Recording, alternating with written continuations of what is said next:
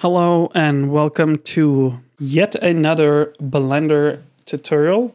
In this one, we're going to look at this retro looking image with the help of the new render engine Eevee. Make sure you're on Blender 2.8 so you have this render engine available. Okay, let's start up a new general Blender project. Left click to select the cube and hit delete, and also left click on the lamp and hit delete. Next, I'll hit Shift A. I'll add a plane. I'll scale that up with S and release with left click. Now, Shift A, add in a text. I hit RX and 90 to rotate my text. Next up, I'll change the font. So in the description, I'll have a link for the font I use for this tutorial. This is very optional. You don't have to if you don't want to.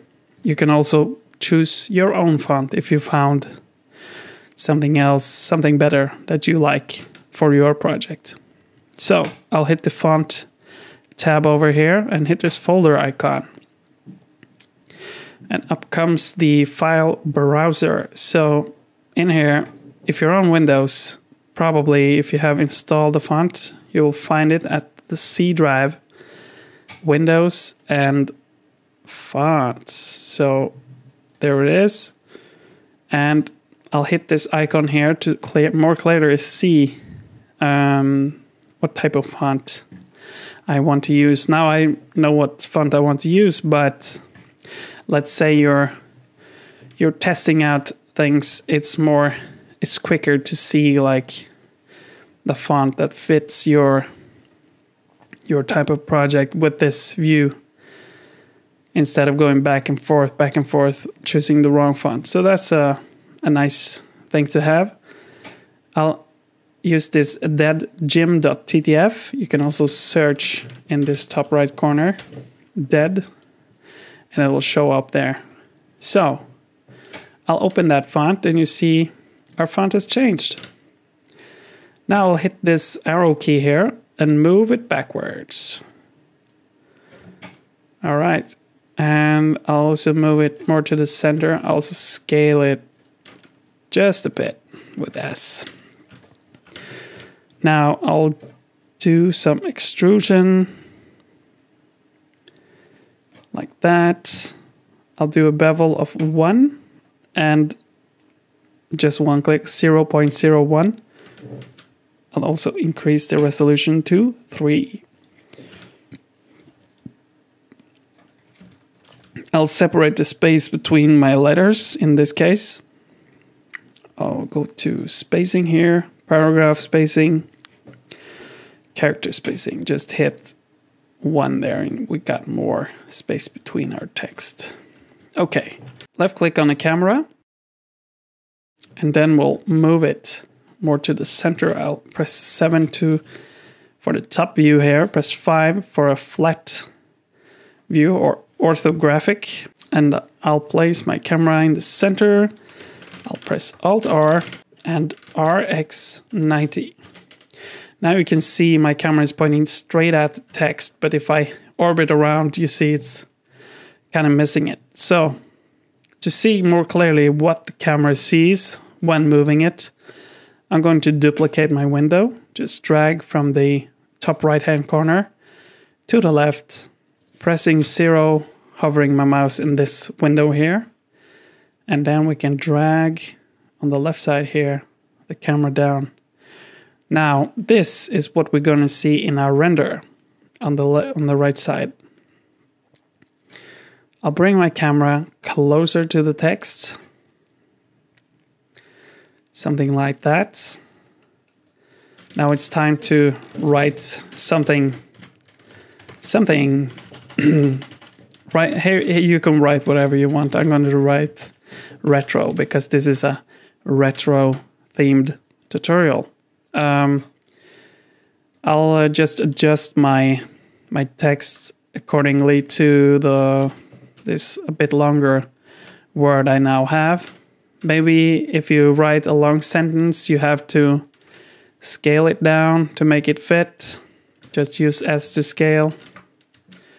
Okay, next up, I'll go into rendered view on the right side. Now we can see more clearly how the render will look. And I'll press this overlay button here. Now I can see more of my render without any obstructing overlays. As of now, it's very dark, it's gray, doesn't have any lights, so we're gonna add in some lights. Hit Shift A, go to Light and Point Light. Now I can drag this behind my text, and I'll move it just so it's not visible to this plane right here. I'll move it to the left, and I'll change my color of the light. It's on the right hand side to a blue color. And I'll hit Shift D, and I'll do the same. I'll move this blue light over to the right side, and I have two blue lights. And I'll also Shift D again and move it to the center. I'll choose a red color for this, so we have this cool like mix of colors in here. It will look cooler as we get some bloom effects on this, I promise. Okay, next up we'll go to the World tab, decrease the lights to a more darker color, and then we'll go to this camera tab, hit bloom, and hit screen space reflections. Now we'll see that our text is somewhat reflecting in our floor here, but we want more of that reflection. So we'll click on the floor plane here, hit the materials tab and hit new. And then we'll go, just leave this as is, and we'll go down to the roughness tab and we'll drag that down to something like that. Very low number.